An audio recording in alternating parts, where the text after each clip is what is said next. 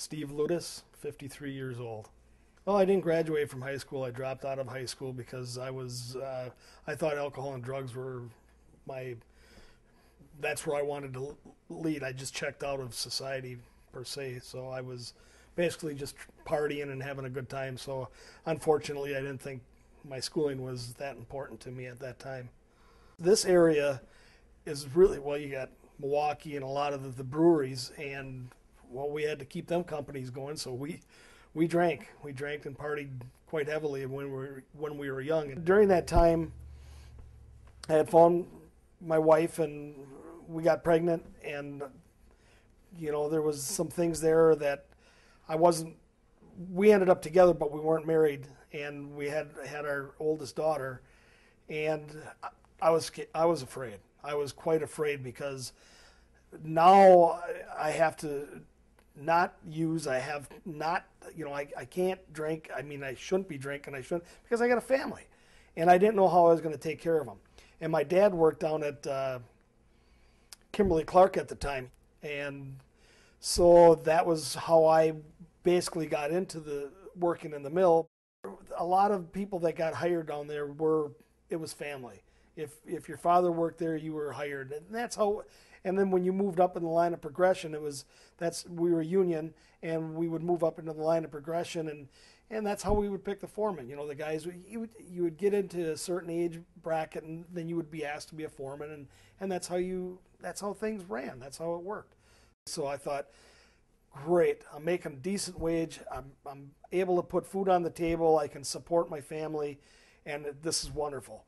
Then I got into recovery in 1983, so I got hired in 79 and 83.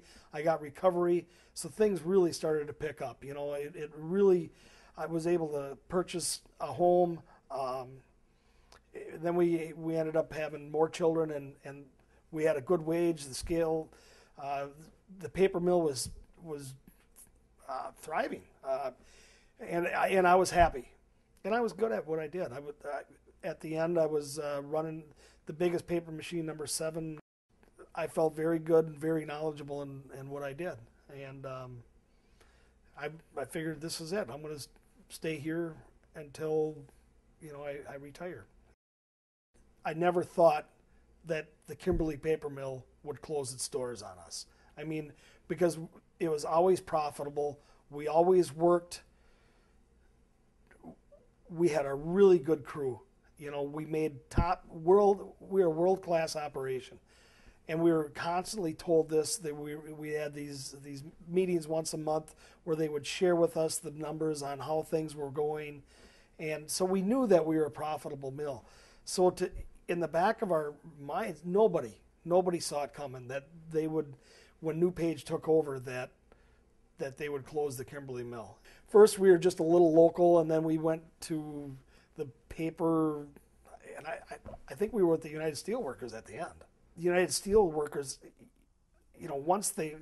I don't know what they could have done. I think they did everything that they could possibly have done to show that this was a mistake to close the Kimberly mill, because it was a world-class operation.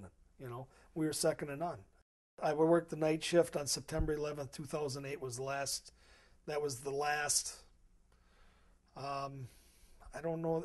They didn't make paper, but that was when we were there last. I walked out on, that would have been the morning of the 12th, at 5 o'clock in the morning, and we were done. And that was it. I think at the time when the Kimberly mill shut down, there was over 600 of us. And it just, boom. And this whole valley, there was I don't know how many paper mills, and right now I don't know that there's maybe 2 or 3 that are operating out of probably a dozen or so. So it's really, really scary to watch, because with one mill shutting down, it affects so many other businesses.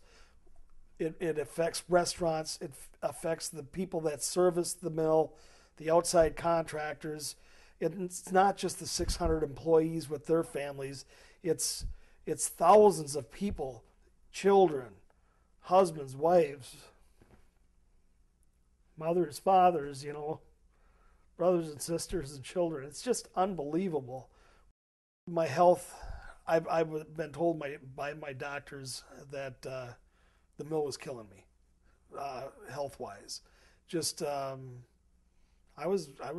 did have a mini stroke a year ago March, and there was just a lot of issues, a lot of just dealing with everything, the stress. And I think that's what kicked it off was the stress.